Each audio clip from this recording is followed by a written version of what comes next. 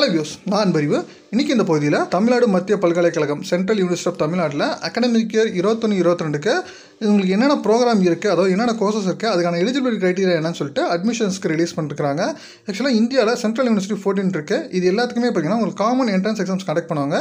CUCET இந்த examinations வந்து clear பண்ணால் தான் இங்கே அட்மிஷன் ப்ராசஸ் வந்து நீங்கள் ஜாயின் பண்ண முடியும். இந்த எக்ஸாமினேஷன்ஸ் வந்து இது வரைக்கும் இன்னும் கண்டக்ட் பண்ண முடியல, கொரோனானால எங்களை போஸ்ட்போன் பண்ணியிருக்காங்க. உங்களுக்கு எக்ஸாமினேஷன்ஸான அப்ளிகேஷன் வந்து ஜூலையில் வர வாய்ப்புகள் இருக்குது. எக்ஸாமினேஷன்ஸ் பார்த்தீங்கன்னா உங்களுக்கு ஆகஸ்ட்டில் கண்டக்ட் பண்ணுவாங்க. ஆகஸ்ட் எண்ட்லேயே உங்களுக்கான இந்த அட்மிஷன் ப்ராசஸ் வந்து உங்களுக்கு ஸ்டார்ட் பண்ணிடுவாங்க. இப்போ பார்த்தீங்கன்னா உங்களுக்கு சென்ட்ரல் யூனிவர்சிட்டி ஆஃப் தமிழ்நாடு அதிலிருந்து உங்களுக்கு என்னென்ன ப்ரோக்ராம் இருக்குது, அதுக்கான எலிஜிபிலிட்டி க்ரைட்டீரியா என்னன்னு சொல்லிட்டு ரிலீஸ் பண்ணிருக்காங்க. அதை பற்றி தான் டீட்டெயிலாக இந்த வீடியோவில் நம்ம பார்க்க போகிறோம். வாங்க நம்ம வீடியோக்குள்ள போகலாம். வீடியோக்கு பொறுத்த மாதிரி நம்ம சேனல் ஃபஸ்ட் டைம் வரதா இருந்தால் நம்ம சேனலை சப்ஸ்கிரைப் பண்ணிக்கோங்க. லேட்டஸ்ட் அப்டேட் பெல் பட்டனை கிளிக் பண்ணிக்கோங்க. அப்போ தான் வீடியோ எல்லாமே கொஞ்சம் சேரும். இப்போ சென்ட்ரல் யூனிவர்சிட்டி ஆஃப் தமிழ்நாட்டில் பார்த்தீங்கன்னா உங்களுக்கு அட்மிஷன் ப்ராசஸ் 21-22க்கு உங்களுக்கு என்னென்ன ப்ரோக்ராம் எலிஜிபிலிட்டி இருக்குன்னு சொல்லியிருக்காங்க.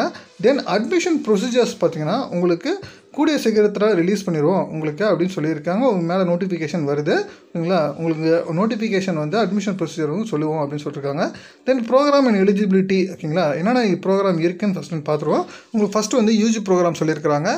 யூஜி ப்ரோக்ராமில் பார்த்தீங்கன்னா BPA மியூசிக் பார்த்தீங்கன்னா உங்களுக்கு வந்து 4 இயர்ஸ் ப்ரோக்ராம் 15 சீட்ஸ் இருக்குது ஓகேங்களா. தென் அதில் வந்து 2 சீட்ஸ் பார்த்தீங்கன்னா EWSல கேட்டகரியில் இருக்குது. தென் அதே மாதிரி BSc டெக்ஸ்டைல்ஸ் பார்த்தீங்கன்னா உங்களுக்கு 3 இயர்ஸ் ப்ரோக்ராமு உங்களுக்கு 100 சீட்ஸ் இருக்குது, இன்க்ளூடிங் ESW சீட்ஸோட சேர்த்து சொல்லியிருக்காங்க.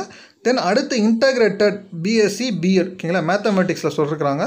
உங்களுக்கு 4 இயர்ஸ் ப்ரோக்ராம் டோட்டலாக வந்து 50 சீட்ஸ் இருக்குது. 5 சீட்ஸ் பார்த்தீங்கன்னா உங்களுக்கு EWSல இருக்குது.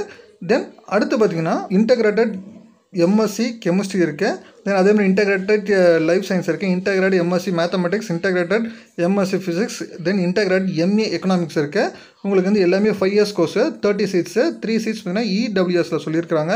அதே மாதிரி பார்த்தீங்கன்னா PG டிப்ளமோ கோர்சஸ் இருக்குது. உங்களுக்கு PG டிப்ளமோ கோர்ஸ் பார்த்தீங்கன்னா கெமிக்கல் லெபார்டரி டெக்னீஷியன்ஸ் வந்து 8 சீட்ஸ் இருக்குது. உங்களுக்கு 1 சீட்ஸ் வந்து EWSல சொல்லியிருக்காங்க. தென் அடுத்து பார்த்தீங்கன்னா 2 இயர்ஸ் போஸ்ட் கிராஜுவேஷன் ப்ரோக்ராம் இருக்குது.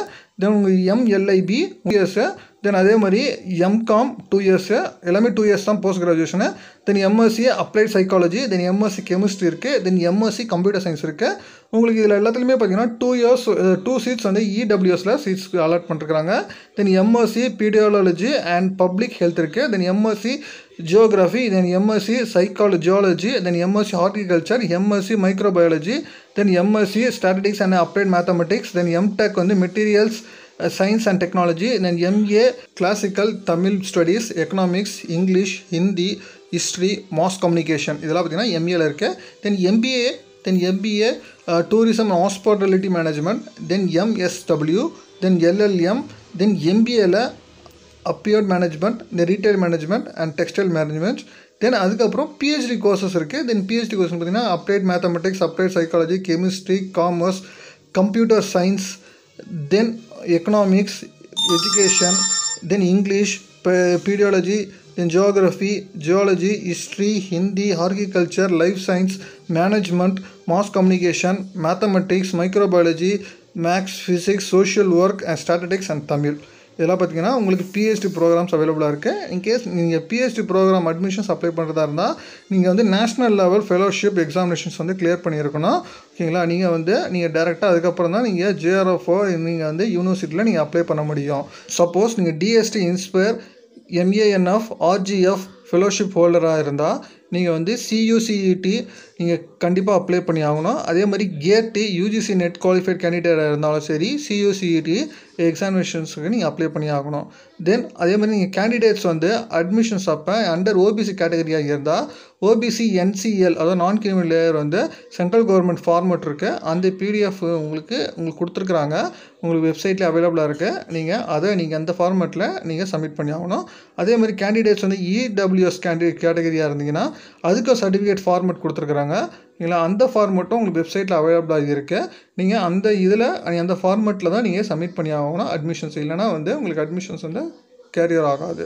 அதே மாதிரி உங்களுக்கு அட்மிஷன்ஸ்க்கு அது கீழே நீங்கள் வந்தீங்கன்னா அட்மிஷன்ஸ் காலத்தில் உங்களுக்கு அந்த ஃபார்மேட் வந்து அவைலபிளாக இருக்குது. ESW சர்டிஃபிகேட் ஃபார்மேட்டும் சரி, OBC சர்டிஃபிகேட் ஃபார்மேட்டும் சரி உங்களுக்கு அவைலபிளாக இருக்குது ஓகேங்களா. அதை நீங்கள் கிளிக் பண்ணிங்கன்னா உங்களுக்கு என்ன ஃபார்மேட்டில் இருக்குதுன்னு உங்களுக்கு தெரியும்.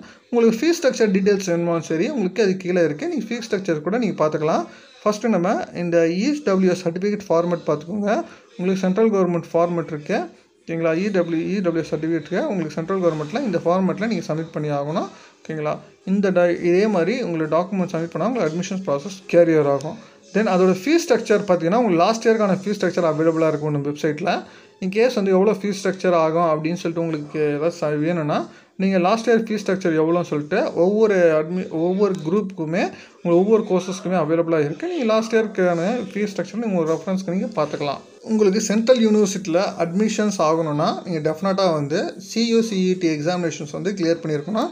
இந்த எக்ஸாமினேஷன்ஸ்க்கான நோட்டிஃபிகேஷன் இன்னும் ரிலீஸ் ஆகலை. உங்களுக்கு எக்ஸாமினேஷன் நோட்டிஃபிகேஷன் இந்த மந்தில் வந்துடும். உங்களுக்கு ஜூலை மந்தில் அப்ளை பண்ணுற மாதிரி இருக்கும். தென் எக்ஸாமினேஷன் வந்து ஆகஸ்ட்டில் தான் உங்களுக்கு கண்டக்ட் பண்ணுவாங்க. தென் அட்மிஷன் ப்ராசஸ் வந்து ஆகஸ்ட் எண்ட்லேயே உங்களுக்கு முடிச்சிடுவாங்க.